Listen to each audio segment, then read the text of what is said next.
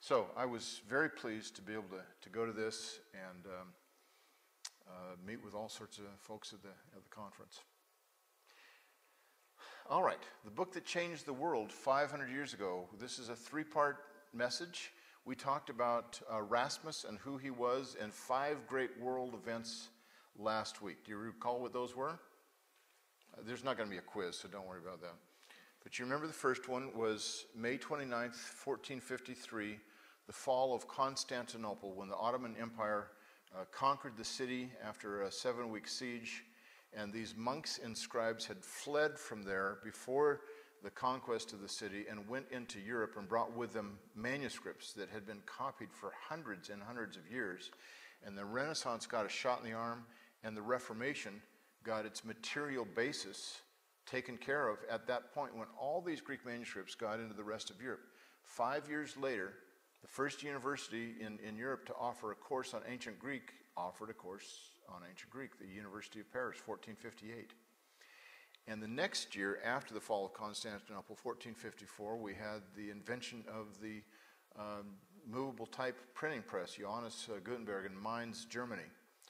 And he published his Gutenberg Bible, which was the Latin Vulgate. The printing press changed the accessibility of books for lay folks. By lay folks, I mean those who did not have deep pockets, who were not wealthy people. And up until that time, only the wealthy could own a book because they'd have to pay a scribe to copy the whole thing out and kill a bunch of sheep or goats or sometimes even cattle to make these books, the parchment for these books. It would be an enormous undertaking and quite expensive. And the Latin Vulgate, all those copies were done on parchment, on animal skins as well. But then later they decided, we can make these books a lot cheaper on paper. So it was a huge thing that now made literature, including and especially the Bible, accessible to the masses. But it simultaneously also caused us as the human family to devalue memorization. It wasn't as necessary. And the other great event that has caused that has been what we're living through right now, the internet and personal computers, where and cell phones. I mean, good grief, you don't need to memorize portions of Scripture because the only Bible that you had around was at the church. I mean, what would happen if Believers Chapel had one Bible, and it was here, locked up to the pulpit? A chain Bible is what they used to call these, and only Dan Duncan had access to it. The rest of you, when you're hearing it Sunday morning, you're trying to soak it in as best you can to memorize what you heard. Your skills at memorization would be so much better than they are now, and my skills as well. So with the printing press, there was a blessing and a curse that came. Same thing with the internet and personal computers. The third event was Columbus, October 12th, 1492, coming to America, although he never knew he discovered it. And that increased the whole business of adventure, daring, moving beyond our borders, getting outside of the box, and European imperialism, if you will. And it expanded our knowledge, even though we didn't know what it expanded to at that time. But that got all sorts of countries to come over to the New World. And then the fifth event was October 31st, 1517, when Luther at least published somehow his 95 Theses. Whether he nailed them to the door of the Schlosskirche in Wittenberg or not, we don't know. But he did make known that he had 95 criticisms of the Roman Catholic Church and wanted to have a debate there in Wittenberg about those issues. Within 3 weeks, those 95 Theses were printed on several printing presses throughout Europe, and 100,000 copies were made, and the Reformation was born because of it. Now, if you're taking notes or listening attentively, you'll know, well, you skipped number 4. Well, the fourth event, which happened almost to the day, 20 months prior to the beginning of the Reformation, was the publication of the first Greek New Testament. That is the first one to be published, and it was Erasmus's whole new instrument, Novum Instrumentum Omne, which came out on March 1st, 1516. And that is, again, the material basis for which the Reformation owes a great debt. Obviously, the ultimate basis is going to be the providence of God in leading people to get these things accomplished. But this is where I wanted to bring us to now, is that great publication. And there's two parts to this. I was delighted that Dan asked me to speak this year, and he said, what would you like to talk about? And I said, I want to talk about Erasmus, because this is the 500th anniversary of Erasmus's publication. I had the opportunity to lecture on Erasmus and his New Testament at Purdue University in February, and also at Houston Baptist University the last day of February, and this publication came out on March 1st, 1516. So it was almost to the day, 500 years after that happened. That was pretty cool. I don't know what I'll be doing on Reformation Day, except I know I will be in Wittenberg. So his Greek New Testament, this is part one. There's two parts to it. And the impact this has on our Bibles today is huge. So let me just get to this first part today. And this is just some review to begin with. 20 months prior to the start of the Reformation, a Dutch humanist, that doesn't necessarily mean a bad thing at that time. A humanist in that era meant somebody who was a literateur. He was somebody who knew the arts, he knew literature, he knew more than one language, and was a good student of humanities. It didn't mean somebody who was agnostic or atheist. He was, in fact, a Catholic priest his whole life. And he laid the egg that Luther would later hatch. That's what was said even in Erasmus's lifetime. Here's a painting of the man. And he was the best Latin scholar in Europe in the 16th century. He began to learn Greek at age 32. And he became the best ancient Greek scholar in the 16th century in Western Europe as well. So I get students at the seminary all the time who say, is it too late for me to start learning Greek? I'm 27 years old. No, I don't think it's too late. And they might say, I'm 50 years old and I want to work on a doctorate. I just had a student this last year, one of my interns. He wanted to work on his PhD in patristic literature at Edinburgh University. And he had fought in the Second Gulf War. He was a pilot for bombers. And he made this great line. He said, all I'm really good at is killing people. And so he said, I don't know if I should go on for a PhD or not. I said, well, maybe you can develop another skill too. So he's now working on his PhD at Edinburgh, and he's going to be, he'll be in his mid-50s by the time he completes that degree. But people are living so much longer nowadays. When Erasmus and Luther were around, the average lifespan of a European man was in his mid-40s. To start learning Greek at age 32, that would have seemed preposterous, and yet Erasmus decided to do that because he had a thirst for knowledge and wanted to get into the text. Melanchthon wanted him to be a part of the Reformation. Luther argued against Melanchthon, and I might bring some of this out next time. I don't recall if I may not remember to put that into the notes, but it's fascinating to think about the relationship between Luther and Erasmus. Erasmus wrote a book against Luther. I guess I'll tell you about it right now real quickly. At first, Erasmus was a follower of Luther. He was very interested in what Luther was saying, and he liked the whole idea of Reformation. He didn't care for the old stodgy political religious system of the Roman Catholic Church, but wanted to get away from that and wanted people to get back to the original languages of the Bible. He wanted priests and scholars to study Greek and Hebrew. And so he began his own quest to do that.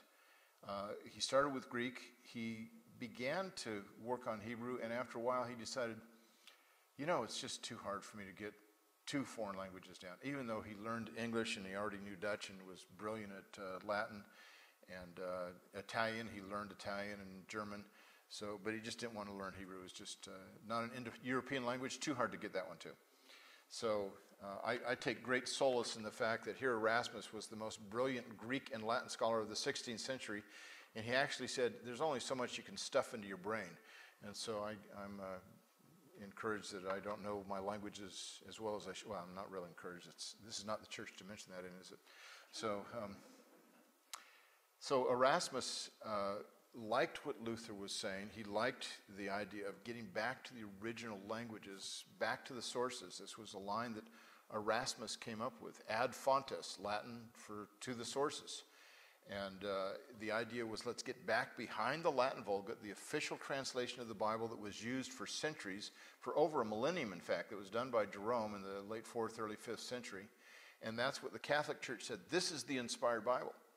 Well, Erasmus had the audacity to publish his own Latin translation and to criticize Jerome's. You can see that that's not the normal Roman Catholic view. And he got in a heap of trouble for doing it. But he published it as a diglot, Greek on one side, Latin on the other. And that's where we pick up our story. So here's a painting of him. He was the Prince of the Humanists, and I think I told you, just introduced you last time about his most controversial publication. That's what we'll discuss tonight. It was called the Novum Instrumentum Omne, or for those of you who know Latin better than most biblical scholars, Novum Instrumentum Omne. You don't pronounce the V, but all biblical scholars do because we don't know Latin like we're supposed to. This is the cover page of it. And it wasn't just a whole new instrument, but what you see in this hourglass is the whole title of the book. This is how books used to be done. They didn't know what to call these things, so they'd have, you have, the first line with the large letters is Novum In. It's not even one word, it's a breakup of the second word, and that's how they used to do this. But this is a great copy of it, of his first edition that came out on March 1st, 1516, over 1,000 pages. This was the first Greek New Testament published on a printing press. Now you recall, the original New Testament is written in Greek. To have this now done on a printing press makes it accessible to the masses. And until Constantinople fell in 1453, Greek was hardly known in Western Europe. And so now with the fall of Constantinople and the printing press happening within a year of each other, you have this explosion of knowledge and getting back to the sources that these monks and scribes had brought with them from Constantinople. And consequently, that's what in large part brought us out of the Dark Ages and the Middle Ages, a recollection of the knowledge that had been lost for so many centuries in medieval Europe. So this was the first published Greek New Testament done on a printing press. It's the egg that Erasmus laid that Luther would later hatch. He published 5 editions. This won't show up on the test, so you don't need to get the dates down. But no edition was Greek alone. I learned this for the first time about 30 years ago when I went to the Dallas Public Library, and they had on display a number of Erasmus's publications that they had gotten from Holland. And I thought, oh, I'd like to see his Greek New Testament. They said they had New Testaments there. Now this is before the internet, so I had to call up the library. I actually used this thing called a landline, a telephone, and call them up and find out what they had in their collection. And I got to take some pictures while they're in the display case. But what I was dumbfounded at was all of these New Testaments, they had 4 or 5 of them, were just Latin. No Greek. I didn't know at the time that he published his Latin New Testament several times, and when he published his Greek, he never published it as a standalone volume. The reason is because people knew Latin. Scholars knew Latin better than they knew Greek. And so he would publish a diglot where it was Latin and Greek. 5 times he did that, 5 different editions, so that they could consult the Latin to see what the Greek really meant. And he gave his own Latin translation each time. His first edition, as we said, was called A Whole New Instrument, and he did this in Basel, Switzerland, where he ended up spending the rest of his life. He kept going back and forth between Basel and some other places, but he spent the last years of his life, 8 years, in Basel. And Froben was the famous publisher who did this, who coaxed him away from a place in Italy to get it done. I just wonder what the history of the Reformation would have been like if he had gotten this published in Italy. I wonder if Italy would be as Roman Catholic as it is today, if it had been different. But the Lord saw fit to have him do this in Switzerland. His basis, Erasmus's basis, was 8 Greek manuscripts, all of them quite late, 2nd millennium manuscripts. The oldest was from the 11th century, and that was his best manuscript and the one he felt was the least significant, not very important, so he used it the least of these 8 manuscripts that he had.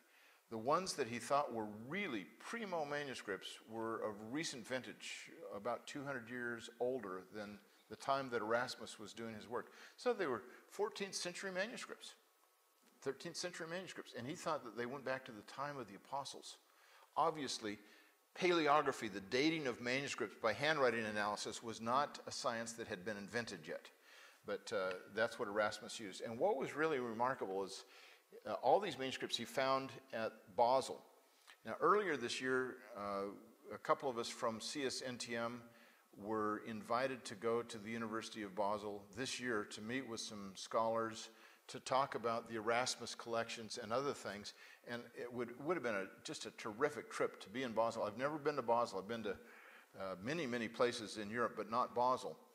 And that's both where Erasmus got his text published and where Karl Barth did his teaching.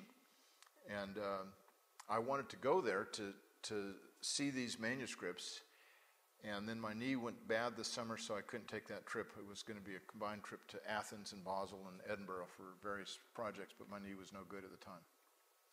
So Erasmus used 3 manuscripts extensively, and he used them like they were printer's copy. Printer's copy is where you take a document that you give to the printer and you're marking it up to say, here's some minor tweaks and some corrections that I need to make. He's doing this on biblical manuscripts. Each one of these was a unique handwritten manuscript. Well, that's what all books were at the time.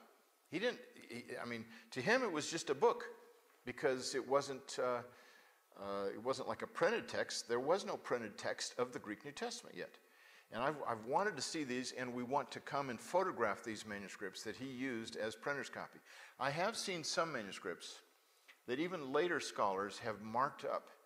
Tischendorf, Constantine von Tischendorf, the man who discovered Codex Sinaiticus at St. Catherine's Monastery at the base of Mount Sinai in Egypt.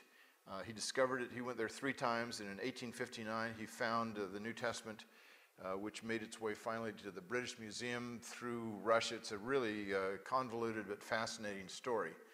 But Tischendorf also was the man to work through what's called a palimpsest. That's a manuscript that's been scraped over and rewritten on by a later scribe, sometimes many centuries later, and sometimes these scribes scrape that parchment text off so cleanly that you can't even see. You can see that there was something there, but that was it. Tischendorf spent 2 years of his life in his 20s at the Bibliothèque Nationale in Paris, looking at this one manuscript that was 157 leaves, reading the undertext that had been scraped off and written over on top of. 157 leaves. It took him 2 years to write out every single letter that he could make out. He was the first one to be able to read much of the text, and he was able to read 99% of it. Well, I had the privilege of being at the Bibliothèque, the National Library of Paris, a few years ago, and I asked to look at 4 manuscripts when I was there. And I was told, sorry, these are all on the Grand Reserve. Nobody gets to look at them. And then they saw that I was with CSNTM, and they said, oh, well, we know about CSNTM. You may look at them. So it's kind of nice to flash those kinds of credentials every once in a while. Right, Stratton? You know about that. So use it to if you want to use CS. No, I'm not going to let you do that. Anyway, we will disavow all knowledge of your existence. So I had a chance to look at this manuscript. It's called Codex Ephraemi Rescriptus from the 400s. And it was originally a complete Bible. These leaves that had been scraped over again, it has some sermons by Ephraim the Syrian written on them diagonally. And the leaves are inserted sometimes upside down, sideways, it doesn't matter. The scribe who cannibalized this older manuscript just carved them up and stuck them into this new codex.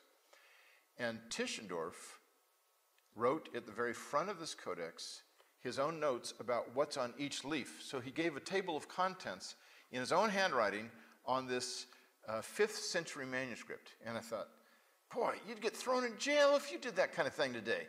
That's what Erasmus did. That's what Tischendorf did. I've seen Scrivener, a very brilliant 19th century British scholar, and Gregory, Caspar René Gregory, an American who was Tischendorf's last student, and he ended up teaching at Leipzig University in German for many, many years. I saw his notes in some of the manuscripts at the National Library of Greece the last couple of years. Gregory, by the way, decided, after he lived in Germany for many decades, that when World War I broke out, he would join the army. And so he joined the German army in 1914 at age 68 as an infantryman. So I guess Donald Trump could be president. His health is good now. Found out today weighs 267 pounds, so maybe not. But predictably, Gregory did not survive the war. 68 years old, and he goes, yeah, I think I'll be a ground troop fellow. He was brilliant on some areas, but not when it came to that. All right, so this was Erasmus. Question I had was, did these manuscripts come from Constantinople? Were they part of the manuscripts, groups of manuscripts that the monks and scribes brought with them when they left Constantinople in 1453? So I did some research on this and discovered that no, these had already been in Basel for about 21 years before that. 1432, there was a conference in Basel, Switzerland, and there was a scholar from Eastern Europe who brought these Greek manuscripts with him, and they'd been sitting there. Nobody could read them because they couldn't read Greek. So when Erasmus came along, and he knew his Greek well, he said, have you got some Greek manuscripts? Oh yeah, we got these 3. Okay, let me use those as printer's copy, and let's get rolling to the printing press. Well, there's a curiosity about this in the history of publishing. This is the kind of thing you can raise with your friends who think they know something about Bible translation and Bible publishing. Erasmus's text was not the first printed New Testament, not the first printed Greek New Testament. The first printed New Testament, of course, was the Latin Vulgate that Gutenberg did, but Erasmus's was not the first printed Greek New Testament. But you heard me say earlier, it was the first published Greek New Testament. Both of those things are true. It was the first published Greek New Testament done on a printing press, but not the first printed Greek New Testament. All right, so how do we solve that issue?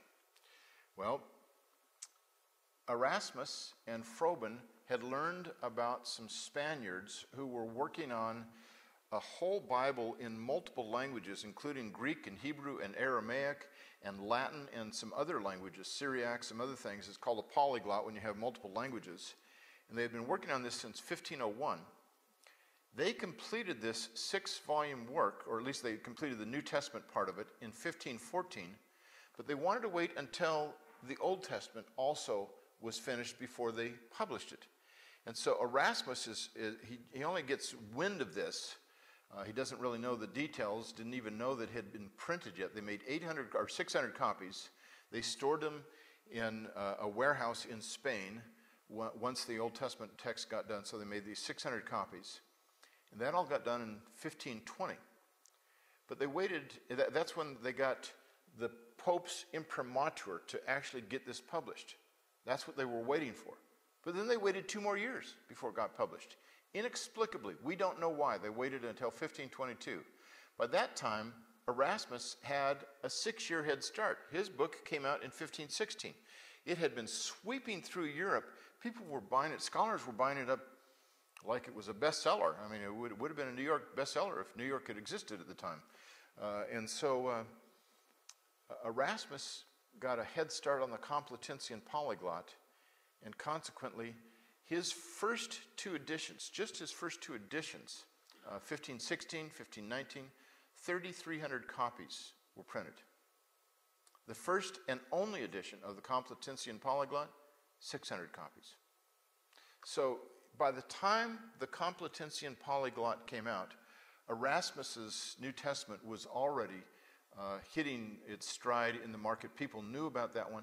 It was in many respects really quite inferior to the Complutensian polyglot. They had some scholars who had really worked on this, although they don't tell what manuscripts they used. We're not sure exactly to this day what manuscripts they used, but it seems to be a better Greek text. But because Erasmus was out there first, his is the one that has stood the test of time.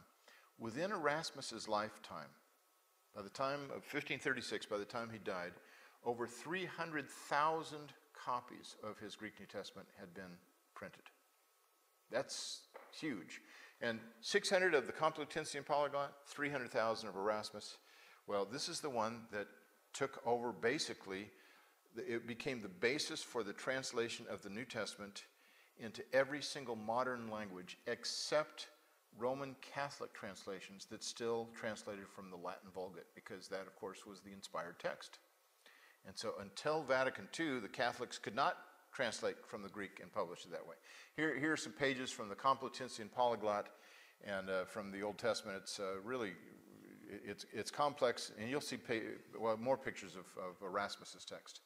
So there were some reactions to his publication. Many Roman Catholics rejected it. Now keep in mind, this came out in 1516 before there was Protestantism. By the time of 1519, the second edition, the Protestants had been around for a couple of years, so just getting off the ground. And they endorsed it, saying this is going back to the sources. So ad fontes became their battle cry, back to the sources, back to the Greek and Hebrew. And here's an interesting irony. The Catholic faith viewed going back not to the original, going back to Jerome's Latin Vulgate, and going forward still to Jerome's Latin Vulgate. That was the text that would be read in the churches. And so they've got this 1100-year period of text in the manuscripts, and this is what they're reading in the churches. Protestants wanted to reach back further, back to the original languages, but they were not content to leave it there. Protestants could have said, we are going to read from the Greek and Hebrew every Sunday and not translate it, like the Catholic priests did. They didn't do that. They said, we want to get back to the original sources and translate it for the people. And so Protestantism is much broader in terms of its historical coverage than Roman Catholicism in that respect. In the 1519 edition, Erasmus's Latin translation was new and improved really significantly over Jerome's Latin Vulgate. And this was the Greek Latin translation that Luther used when he published his German New Testament. The 1522 was what Tyndale used for his, and so there's a little bit of a difference of history, the German New Testament versus the English.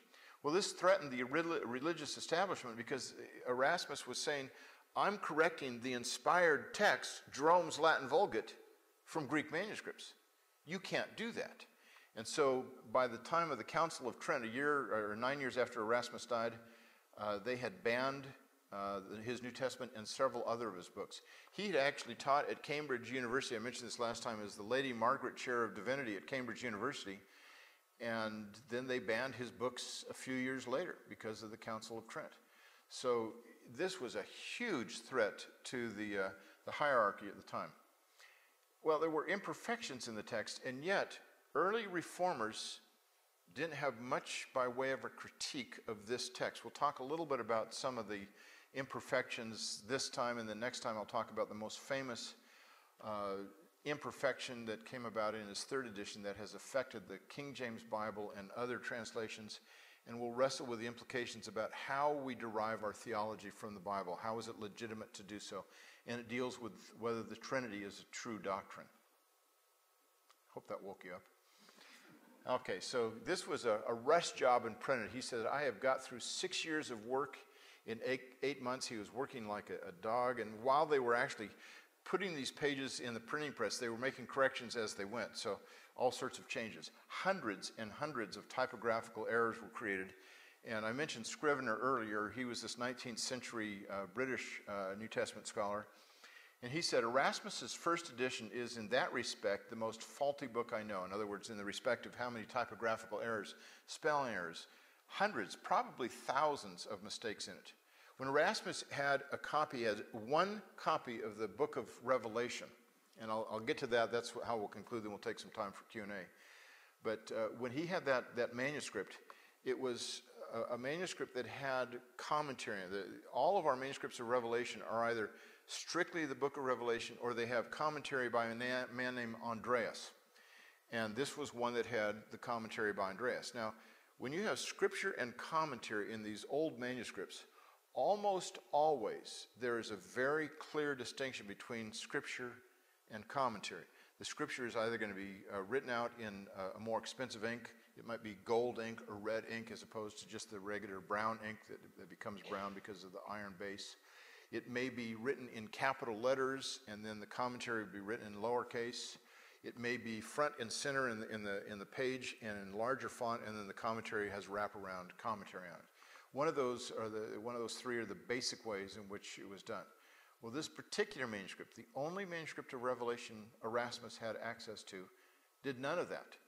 And so the typesetters who were not as familiar with the Greek New Testament as we might be, well, the New Testament as we might be today, weren't sure whether they were talking about, is this scripture or is this commentary? So they got some places mixed up where they threw some commentary into the scripture that made its way into the King James Bible.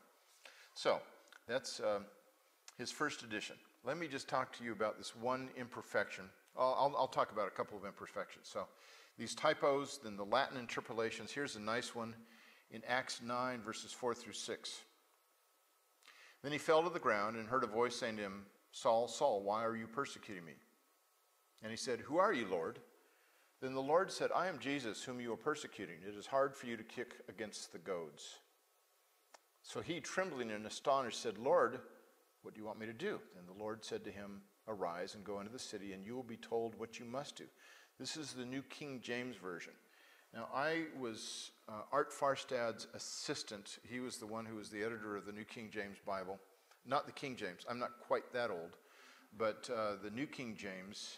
And I would go over to his house back in the 1970s while I was a master's student at Dallas Seminary and work on a lot of proofreading for him. I made hundreds of suggestions on how they should translate better, I think none of which were accepted. But, you know, a young student who doesn't know anything makes those kinds of foolish statements. But one thing that was accepted was they said their objective was to translate Erasmus's Greek New Testament. They did not want to translate what's called the majority text, which is what Art Farstad and Zane Hodges, another professor at Dallas Seminary at the time, had published based on the majority of Greek manuscripts. Almost all of these are later manuscripts, like what Erasmus used. But this was Erasmus's text that they wanted to publish, and one of the translators who translated James was publishing it on a critically reconstructed text based on older manuscripts. And so I at least was able to catch that. But even though none of the translators, none of the scholars who worked on the New King James Bible believed that in these instances they were translating what was the original scriptures, they still wanted to honor the King James tradition. And I felt, I didn't agree with that, but here's what you have here. What's in blue is, it is hard for you to kick against the goads. So he, trembling and astonished, said, Lord, what do you want me to do? Then the Lord said to him the rest of it. This is lifted right out of Acts chapter 26, verse 14, where Paul is again recounting his conversion experience, but it was not found in this passage except by way of one Latin manuscript that got inserted here. So Erasmus actually puts the Greek in to match the Latin at this point. So it's not in the Greek at all. There's no other Greek manuscripts that have this. All right, so then there's imperfections in the Greek text, and this is where I'll conclude. This is the second most imperfection in the Greek text, we might say. In some ways, this is the most notorious one. And the other one did not occur in the first edition. It was an imperfection that was added in the third edition under pressure from the Roman Catholic Church.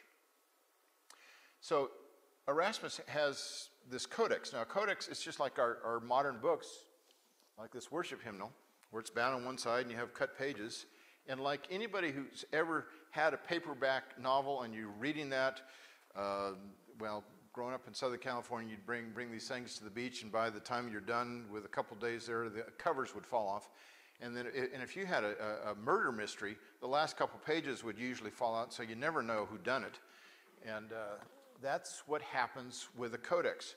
With a scroll, the last leaf of the manuscript is the most secure. With a codex, the last leaf is the most insecure, because with a scroll, you're rolling the thing up, and so that last part is what is hidden inside.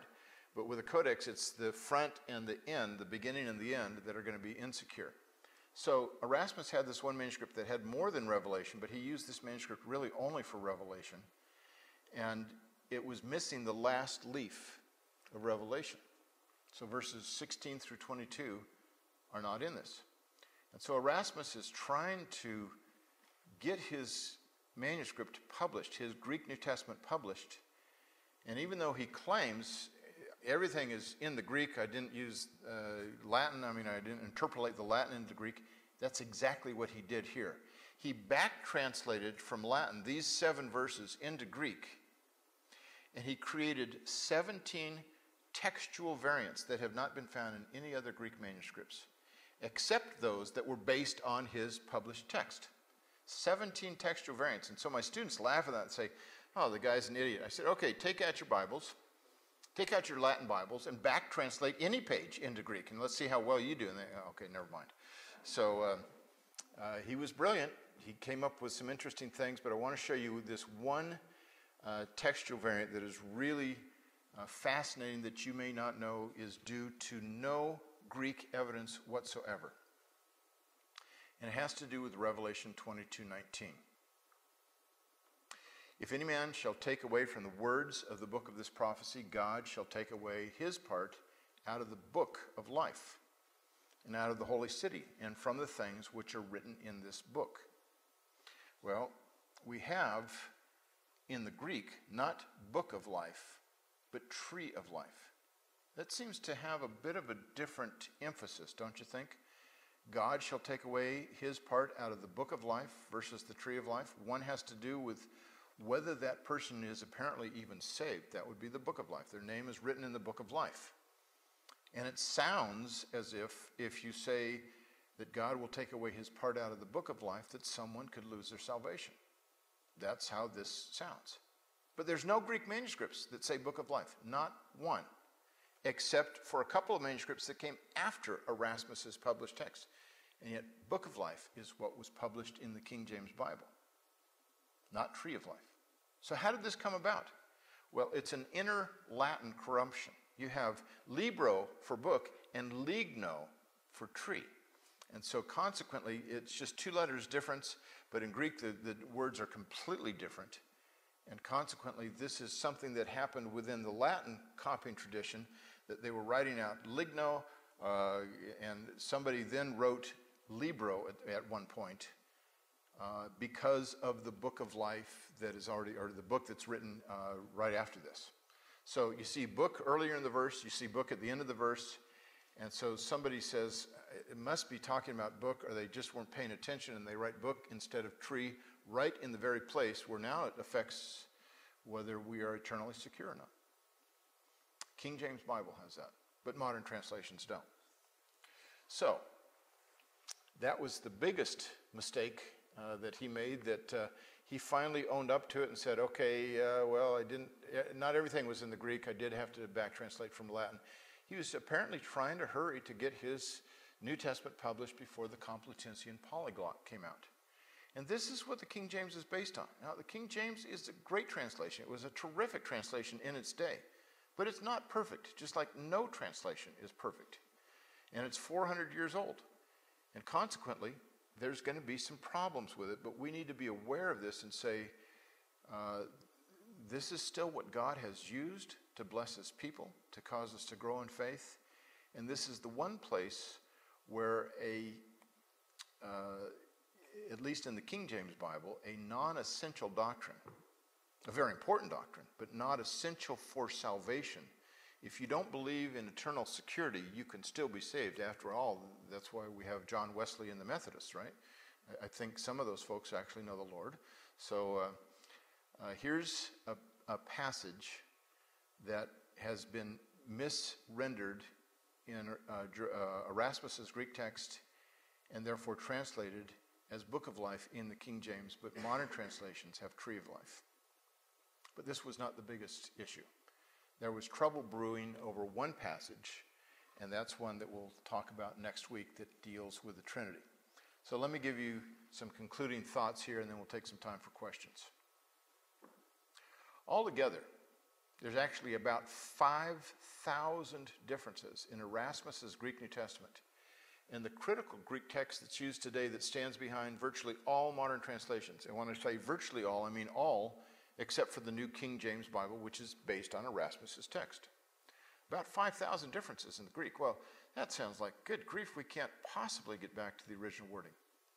Except for the fact that the vast majority of these can't even be translated. There's no difference in meaning, there's just difference in spelling. That's for the majority of them. And not a single cardinal doctrine is jeopardized by any viable variant. By a viable variant, I mean a variant that actually has some plausibility of going back to the original. Even Revelation 22:19, it's not a viable variant, but it's also not a cardinal doctrine. So I've worded this carefully to say there's no cardinal doctrine that's jeopardized by this. So when you see what the Westminster Confession says that is based really on the King James Bible, that confession is still adopted today by Presbyterians, even though they use, or I should say we use, because I'm now a Presbyterian, modern translations. And so there's no cardinal doctrine that's jeopardized by any viable variant. And then I want to talk about briefly the growth of the text. Over the 1400 years of copying until Erasmus's Greek New Testament was published, the Greek New Testament grew. It's kind of like a snowball rolling down a hill. When you roll a snowball down, I know you're all from Texas, so you have no idea what a snowball is. It just, humor me, you may have seen it on some movies or something like that. But a snowball is, as it rolls down the hill, it collects foreign elements. And you'll get some leaves and twigs, and so it grows. By the time it gets down to the bottom of the hill, you've got a bigger snowball. And that's what happened with the Greek New Testament. How much bigger? In 1400 years, it grew by 2%. If you were an economist and you told an investor, I want you to invest in this, it's going to grow 2%, but it'll take 1400 years. Is that something you're going to buy into?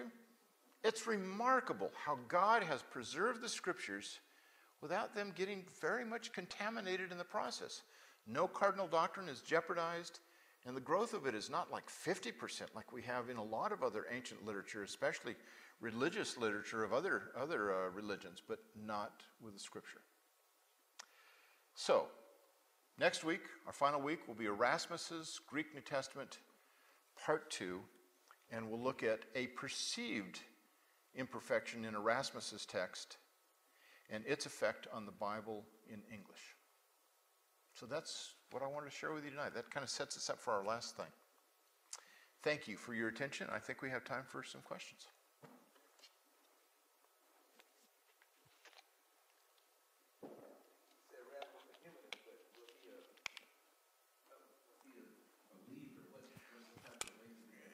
It's really hard to tell if he was a believer. He and Melanchthon got along. Melanchthon wanted him to be part of the Reformation, but Erasmus was a man who did not like controversy, unlike Luther, who was stimulated by controversy, I think. But Erasmus just wanted to do his study and not be in the middle of phrase, and yet he was in the middle of all the big ones at the time. And the Pope said, Erasmus, we need your scholarship. He was the literary giant of the 16th century Europe. And yet his name is almost unknown today. Luther has outshined him, and for good reason.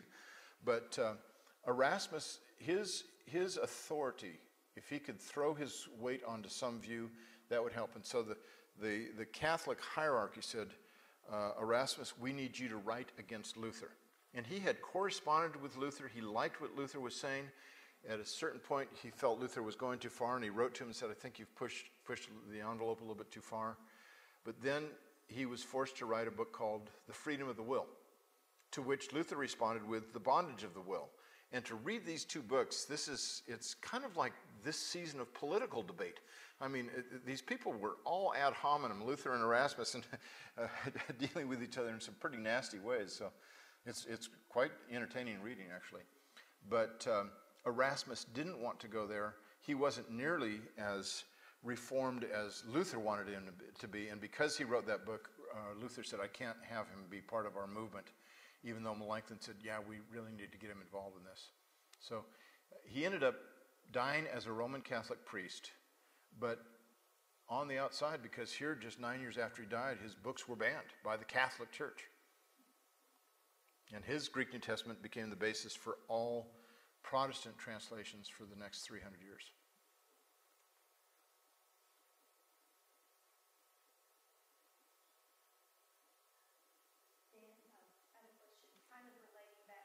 You had one last week, didn't you, Vicki? I think you're only allowed one every other week, aren't you? Okay. When you talked about Constantinople falling, and you talked about the manuscripts that were in Constantinople, and yet you said the ones that Erasmus used were from Basel, they were not from Constantinople. Oh, they were not from the monks and scribes leaving Constantinople in 1453, but they almost surely came from Constantinople maybe 100 years earlier. They did not get to Basel until 1432, though, with a man who came from Eastern Europe, and there was a major council they had in Basel, and so he brought them and left them there for the university. Okay, and I believe you said in one of your other talks that the scribes in Constantinople were more well trained. Was that true that the Constantinople scribes that was a higher quality of manuscripts than other scribes? Well, I may have said something like that in terms, there's different ways you may want to define that, but in terms of the quality of the handwriting or in terms of the quality of the text, they were well trained in terms of writing out that text. Maybe we talked about this at dinner last Wednesday with you and Glenn. Oh, maybe so. Yeah, they were professionally trained scribes, but the text that they were copying was not that good. It had been corrupted over the centuries. When I say not that good, I'm saying this is rather relative. It's a rather small number of differences, really, that can even be translated. So. The point I was getting at is just again, you touched on this last week, but just the amazing act of God spreading those manuscripts, that they were all right there, and then God said, exactly. "It's time for them to spread," and so they did. Yeah. And with it, Greek knowledge, and all of a sudden there are other Greek manuscripts in monasteries throughout Europe, although in the Western Europe not so much. And all of a sudden these scholars found out about them, and they learned Greek, and that became a very exciting thing, obviously. Yes, sir. I have read In Praise of Folly by Oh, yeah. Erasmus. It's very sarcastic. Was his other writings that sarcastic? I'm sorry, his other writings? Oh, he was yes, he had biting sarcasm in almost everything he wrote. And even to his good friends, he would just come down hard on them. This is just how Erasmus was. That's how not all of them, but a lot of people were back then. And so we still have thousands of his letters published. And there's two different groups of publications, but the one in Holland is doing, probably they're more industrious. They have them both in Latin. All of his letters were in Latin, and then an English translation. And it's up to 89 volumes now for his letters. They're not done yet. They've got a long ways to go. And they'll have hundreds in each volume. It's just incredible. I have no idea how many letters he published. But.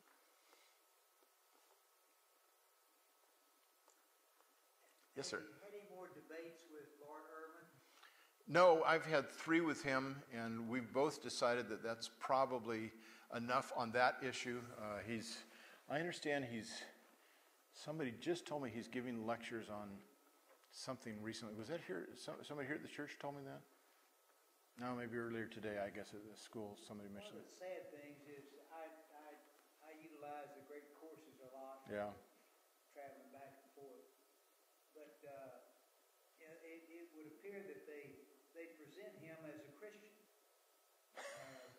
frequently, and the headings of his courses would lead you to think that he may be.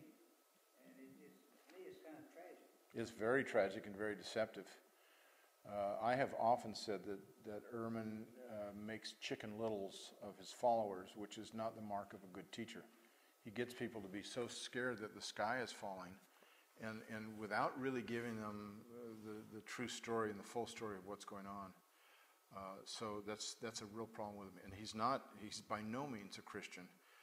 He not only denies the deity of Christ and his substitutionary atonement and his resurrection, he was for many, many years an agnostic, but now he's an atheist. And when he was an agnostic, he wrote a book called God's Problem, where he said, well, if there is a God, it's certainly not the God of the Bible. That's a Nazi-like deity. So I would say that's probably not something a Christian could say. I've talked to him and tried to get him to explain what he is, but it hadn't happened yet. You've talked to him in person? I've talked with the great courses. Oh, I see. Mm-hmm. And how can you present this guy? Well, they're biblical studies courses. The people that teach those are not all Christians. It's amazing to me how a man could undergo such rigorous, diverse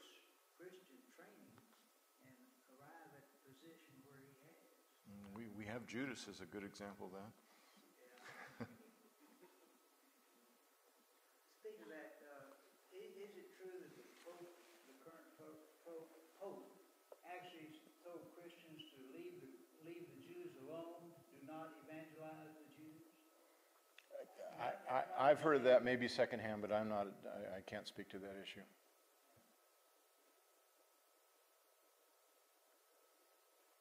Yes, sir.